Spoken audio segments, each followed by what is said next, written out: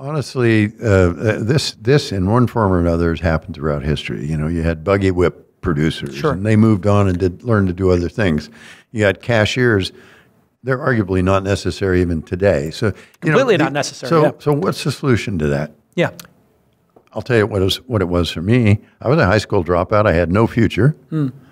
Education. Right. So, I think the big problem we have now is we're not training people. We're not giving them good groundwork, good foundations in order to achieve in a different way. The world isn't going to stay static. It isn't. Progress is going to happen. You will have self-driving cars.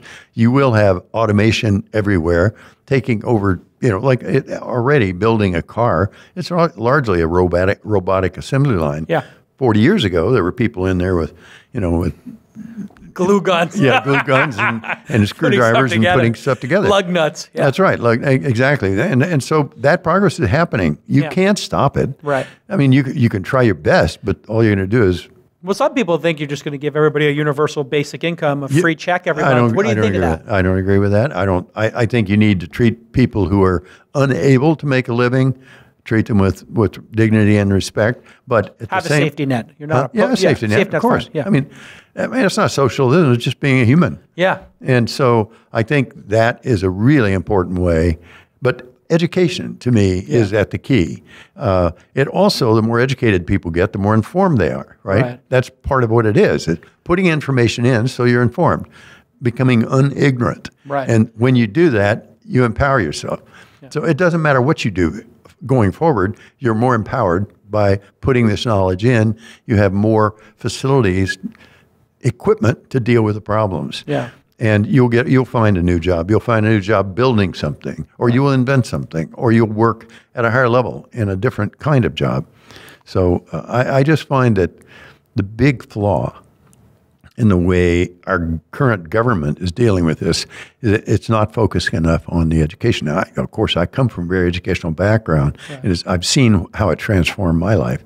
I grew up in Lubbock, Texas. You couldn't find, or Plainview, you couldn't find a more desolate place and depressing place, the Last Picture Show place. Yeah. And essentially, you've got to elevate. I mean, I've got family there that are still stuck and they're desperately holding on, right? They never educated themselves. Right. So I could have been just like that, but I got out, got an education. And not everyone's going to do the amount that I do, but you can get an education, get out, and change your life. Education's got pretty expensive these days, and it seems like one of these things we can't get control of. What are your thoughts on that? Well, I think we've got a lot of private universities that don't do anything for you. Right. Yeah.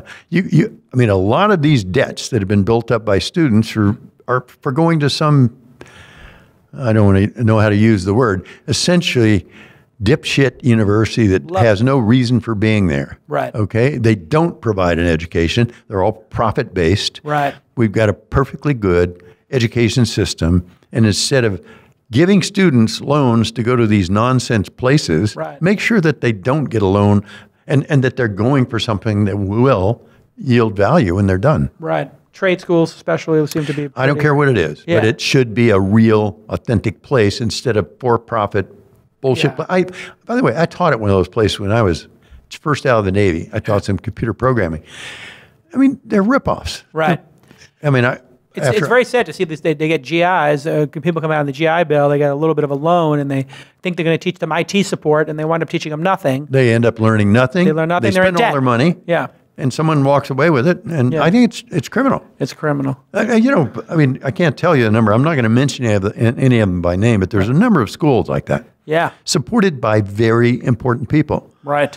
And supported by Congress, supported by our politicians, who will give student loans, allow that to happen. That's one place that the government's failing dramatically, is not enforcing that people who get an education or paying for an education get a good education. Yeah, and that it matches some kind of employment afterwards. Right.